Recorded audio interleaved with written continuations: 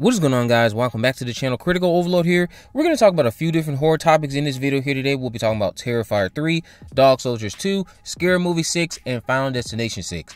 So starting off here with Terrifier 3, shout out to you, Kyle, for sending this my way.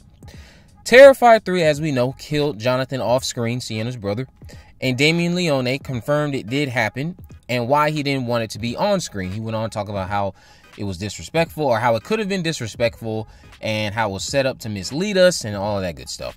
However, during Monster Mania Con, he gave an interesting answer related to fan theories as it pertains to Jonathan. He said, "My least favorite is that everybody thinks that Jason Patrick is really Art, that Sienna's father is Art the Clown, but I mean, that's a theory. You won't know what anything is until the saga comes to a definitive conclusion. That's a very big theory. And another one is that Jonathan is not really dead. Who thinks Jonathan is still alive? We'll see." Now, it's the we'll see that has a lot of people speculating.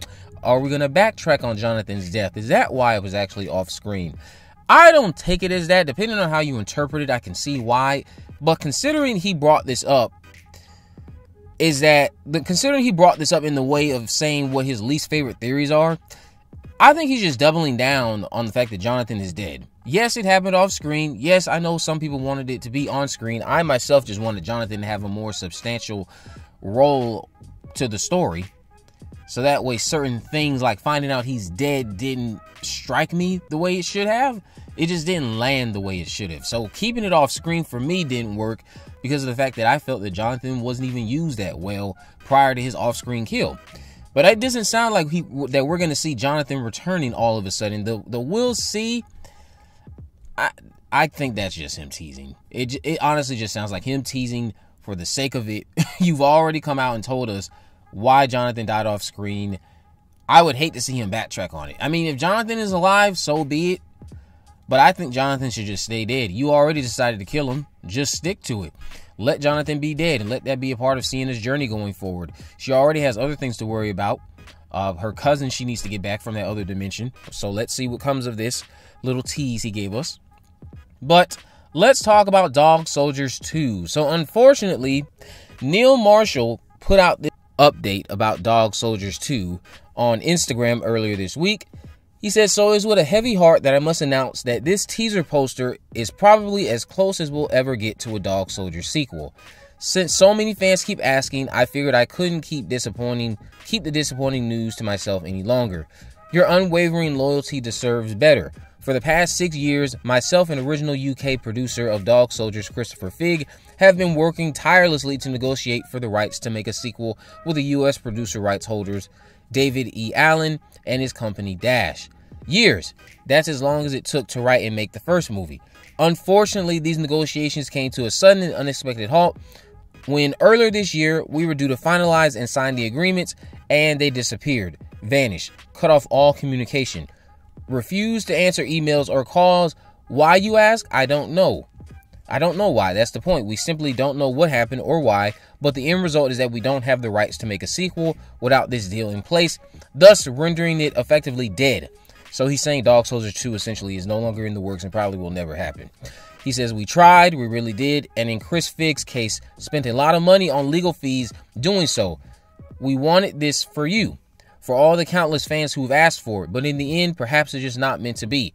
The original film was lightning in a bottle, and perhaps lightning doesn't, in some cases shouldn't, strike twice. So there it is." Now here's my thing. He said he's been holding on to this news, and it has me speculating on a few things. Because Neil Marshall, while Dog Soldiers 2 isn't happening, and they obviously have the rights to that IP, you don't have the rights to werewolves. Absolutely not. I think that he's trying to do a Dog Soldiers universe film with this other movie called Little Red that he's working on. There's some movie he's producing called Little Red, and of course that's got to be a spin on Little Red Riding Hood. Little Red Riding Hood involves werewolves. So I think this Little Red movie that he's working on is going to in some capacity be committed or a part of the Dog Soldiers universe. I think that's how we'll see the Dog Soldiers universe return, because he can't do the sequel. But at the end of the day, werewolves are not something they just solely own the rights to, because we see werewolves all the time in movies. We have a werewolf movie coming out next month here in the States. It's actually called Werewolves. So I think we will be seeing this universe again, and I think something with this Little Red movie in some capacity will soon to be revealed as part of the Dog Soldiers universe. If not that, I just noticed that in the comment section he was teasing that we still may see the return of the universe. So fingers crossed that Dog Soldiers will return in some capacity, one way or another. Now, let's talk about Scary Movie 6. So Fandom Spotlight uploaded this footage of Nickel City Con where Dave Sheridan talked about the new Scary Movie film during the Scary Movie panel. What stood out to me was him mentioning that the plan was to bring the original cast back and throw it back to the Ghostface stuff from the first movie. Keep in mind, during another video, I've addressed Sheridan flat out saying Ghostface is 100% back in Scary Movie 6, and that the movie is spoofing Scream 5 and 6. He also goes over the fact that it could be doing Terrifier, the Halloween trilogy, and that they're trying to get their hands on the script so they can do the I Know What You Did Last Summer legacy sequel as well. But anyway, he goes on to talk about how the Wayans coming back brought things to a halt, but there's no way the Wayans don't try to bring in the OGs like Cindy and Brenda with information like what he just disclosed in this video. He's making it a point to reference that they want to bring the OGs back.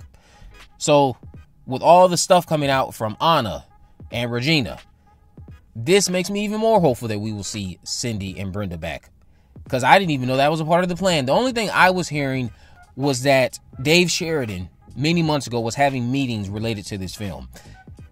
Everything he's talking about more than likely was disclosed to him during the meetings for this movie. They disclosed that they wanted to bring the OGs back, I'm assuming. They disclosed they wanted to spoof Scream 5 and 6, I'm assuming. And now that's all starting to materialize. We've seen Marlon tease it via the photo he put up to announce their comeback. So Anna and Regina's announcement, Cindy and Brenda, that's something that has to be just worked out, negotiated, and secured, so that way they can just get back into the swing of things with all of the people we want back for this film, and it can be something special just like those first two movies. I just thought it was an interesting comment that he made, because he didn't say anything about bringing the OGs back during the last video I addressed.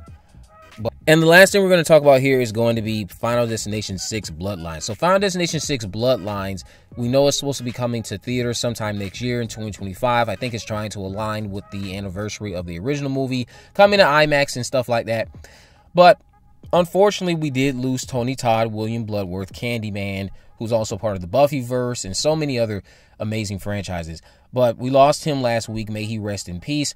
As far as I know, he was able to shoot all of his scenes. William Bloodworth will be explored in the film. Like Bloody Disgusting reported, his childhood is going to be explored, his backstory.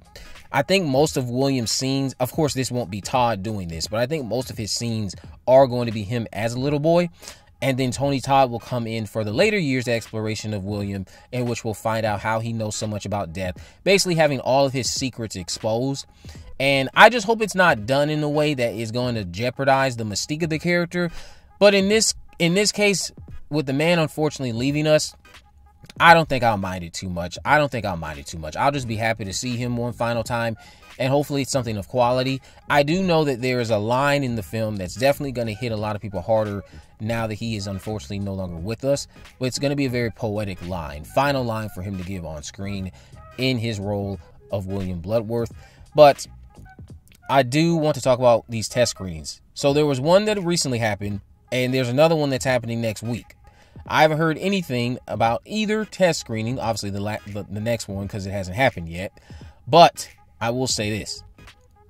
Apparently, allegedly, the next one is supposed to have to do with the reshoots that took place. So if there's anything new and I hear about it, it's again all alleged, not confirmed. But if I hear about it, I will do my best to try to talk about it. As far as this logo that was dropped by Patrick Green, I don't know if it's official or not, but the Patrick Green account, I guess, is a trusted person for people. I don't know what they've been correct about in the past. I just see so many people follow them. So if they're connected to the studio And if they're connected to the production and they're saying this is what the logo of the film is going to look like, then so be it. But that's really all I wanted to talk about when it comes to Final Destination 6. If you haven't already, of course, make sure you go ahead and subscribe, turn on post notification so you never miss a video. In the description, I'll have links to my social media accounts. I'm on Facebook, Twitter, and Instagram. You can message me there, of course. Let me know any movies, news, or reviews you'd like me to cover in the future. And with all that in mind, guys, I will see you in the next video.